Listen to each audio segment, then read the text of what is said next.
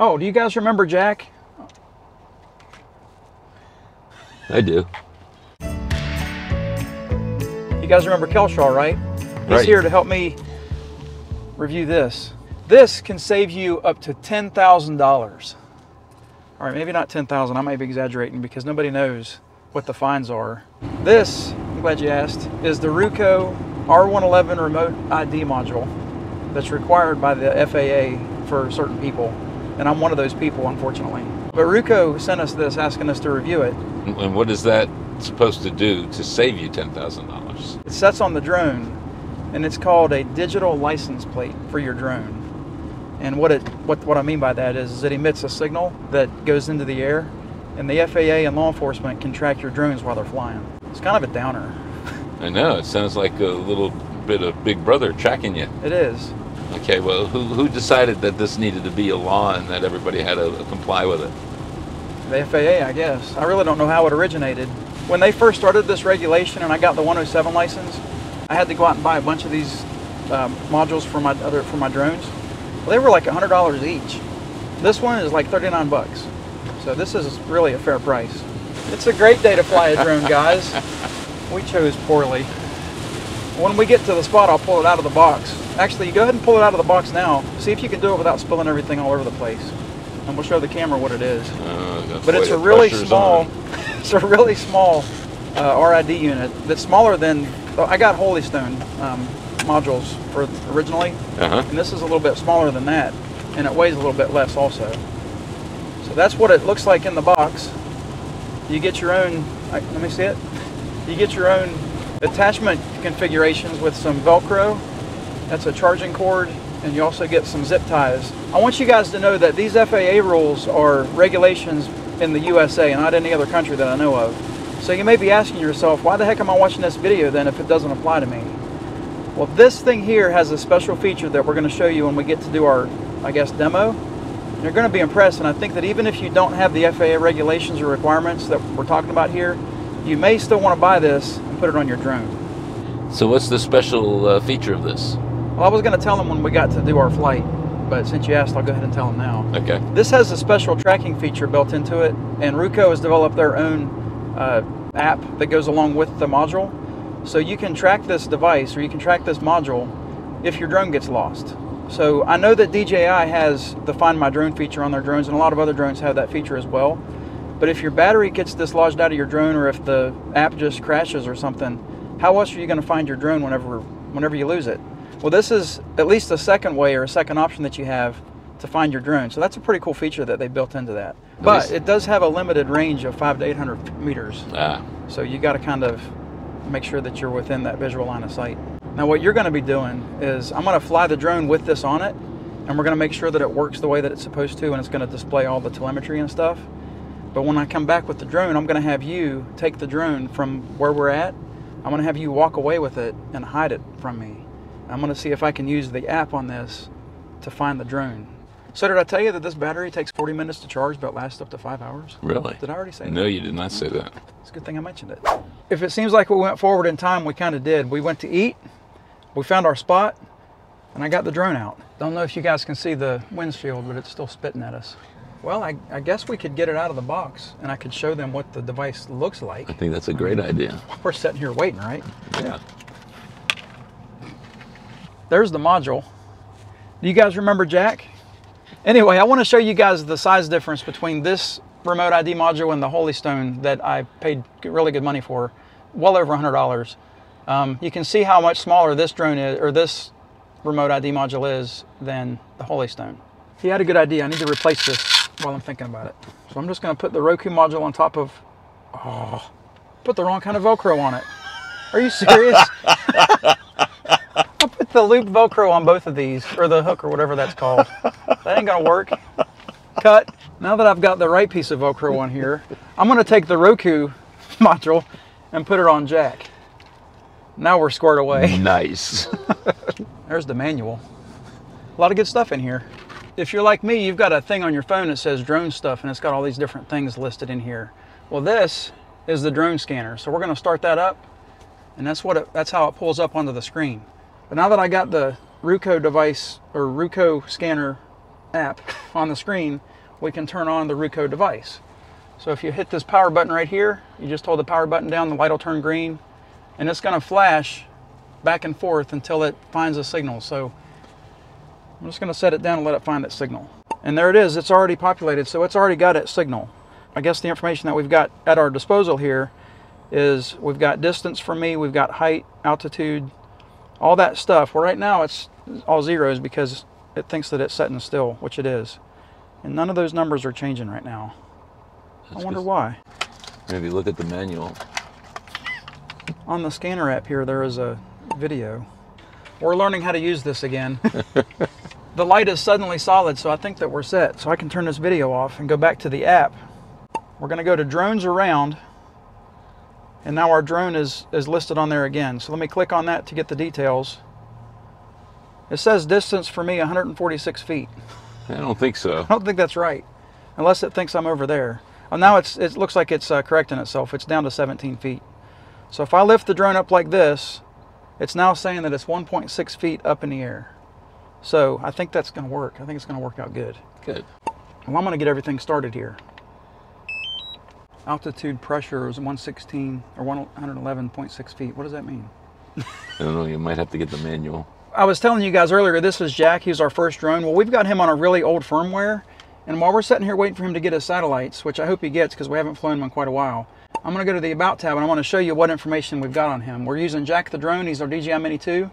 His aircraft firmware is 1.03.0000, so that's really old stuff. The RC firmware is pretty old as well. But then the fly app version, I want you to see this, 1.4.8. We're at like 1.14.0 right now. So this is a really old firmware or fly app version, but it's worked perfectly ever since we've installed it. How come you haven't updated it? Because he's old school.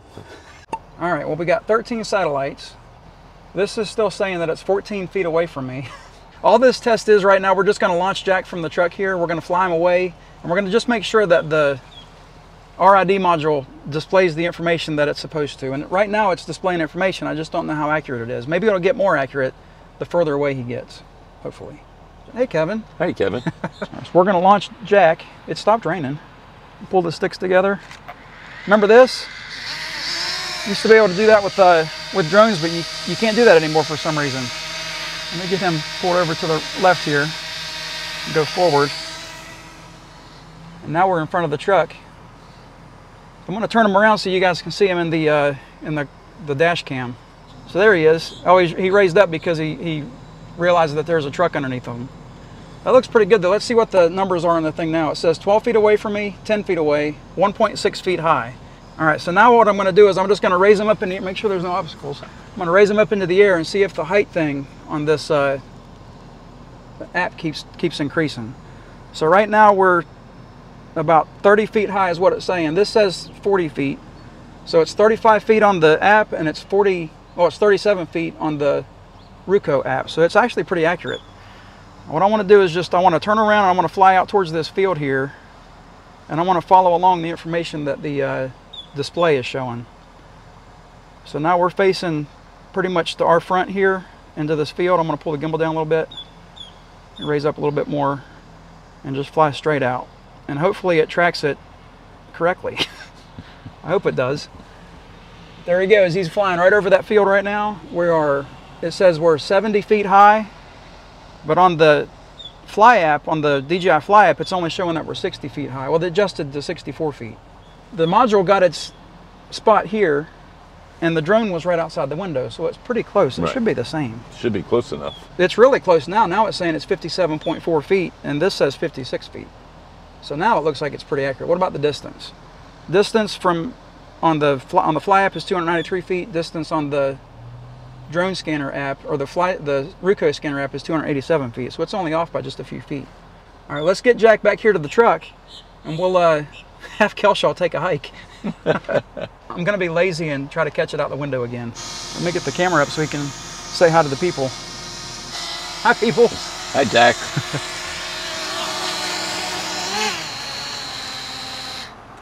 All right, we got you, buddy. So right now, the information that's displayed on the Ruko app seems to be pretty close to what the DJI Fly app is displaying. So I think it's pretty accurate.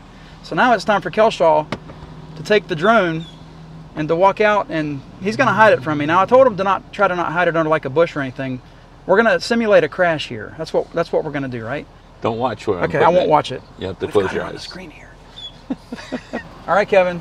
Do you want a paper or a plastic bag For what? to put them in it to protect them? Maybe you could put blinders on them. Well, actually, wait till you get there to put them in the bag. All these instructions. I know all these demands. Wish me luck. Okay, here we go. All right. Got the drone. Got Kevin. Now don't watch. All right. Okay. I've got the screen recording, but I'm not going to watch. All right. Let's see where we're gonna put this bad boy here. So now we're gonna put them in a bag and protect them. All right. How's that? The general direction that he walked is that way. Oh, he's coming back. He's on the sidewalk. Well, how'd it go? All right, Kev. We are down and dirty. I want you to look at the screen on the phone. I'm going to read these height and distance to you. Tell me if they're similar. So the height says negative 3.3 feet. Got 0 feet. Okay. The distance says 228.7 feet. 229. Oh, wow. So it's pretty close. Now it went down to 217. So, all right. I guess I'm going to go try to find this thing. Now, you can come on in here because you're not going to, like, follow me, are you? Do you want me to? You can if you want to. All right, but I want to show the audience about this map. So what you do is you scroll down, you take the map, the app here, and you scroll this back down. So now you've got a map. And you've got to shrink this down so you can find out exactly where you are. So right now you can see that the drone is the little pin and I am the circle with the arrow. And it's showing that I'm pretty much got this phone pointed straight down East Essex Road. So I know that the drone went that way. So if I turn the camera or the phone this way, it's going to point me in the direction of where that drone is. So looking at it like this, the drone should be about in that line right there. So we'll see how accurate this is once we start taking our walk. Oh, I couldn't cheat if I wanted to. Look, you got it in a plastic bag. Oh no, what I just did. Oh my gosh. The very first thing I stepped in a water puddle. You gotta be kidding me. You don't watch where you're going? Apparently not. All right, so I've got the app open, and like I was explaining to you, I've got the arrow pointed directly, now it's allegedly directly towards the drone. So we are 215 feet away, so I'm just gonna start walking in that direction and see if it can get us to this drone. This probably isn't the most exhilarating part of the video, but it's exciting to me because I gotta find Jack and save his life. All right, so if I turn back to the right here, now I'm not facing towards it now. I don't wanna walk through that grass. I'm gonna stay on, well, I might as well walk through the grass. My feet are already wet. That's right. All right, so I'll just keep walking down the sidewalk here, and once I get close, like to the side of it, I'll turn the phone around to point right in the direction of it. So I'm gonna keep on walking here. We're closing in on it. We're 130 feet away. 130 feet's actually a long ways. We're down to 105 feet. I guess you hear my feet squeaking? Like you do. So we'll walk through this little area here. So we're 72 feet away. We're getting closer. It's not in the middle of the grass here. 50 feet. I'm walking right towards it. Now it says we're 36 feet. Now we're walking into the grass. Oh man, this is soggy. All right, am I close? 21 feet away. All right, so looks like I'm right there. All right, it says that I'm supposed to be looking at it right now. Is that right? 8 feet. I'm not seeing it. Now my arrow's all off. That looks like that could be it. I see a bag. It's not perfect. Is this it? Yep. Holy crap, I found it. Look at this soggy mess. Okay, so it says that we're 29 feet away from it, 35 feet. So if this is the module, and it is, look at what I found. So it's sort of accurate, I guess. It's not perfect, but at least it got me in the general vicinity. Not bad. Right.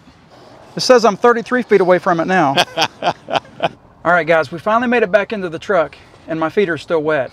But I think that demo went pretty well. Obviously it's not perfect, it's not dead on, but it was definitely enough to get me in the vicinity of where the drone was, and I could at least look around and use my senses and try to find it. So good job, Ruko. I think that's a pretty cool feature. The most important thing about this though is that it's transmitting information for the FAA to see, or to be able to see, and that way you're going to be in compliance with their regulations. And that's how you're going to save $10,000. I'd like to thank Ruko for sending this out to us and letting us try it out. I think they got a pretty good product here. It does what it's supposed to do. If you guys are interested in finding out more information about this Ruko RID module, click on the link in the description. There'll also be hopefully a discount code that you guys can save some more money on it. But it's listed right now for $39 on Amazon, which is not a bad price. If you guys enjoy the video, because Kelshaw and I, we do make a pretty good team. We made another video a while back where we flew our Mini 4 Pro for 5 miles on the beach on an ActoTrack test. If you want to see that video, click on this link. I hope that you enjoy the video, guys. Have a great week. Thanks for watching. God bless.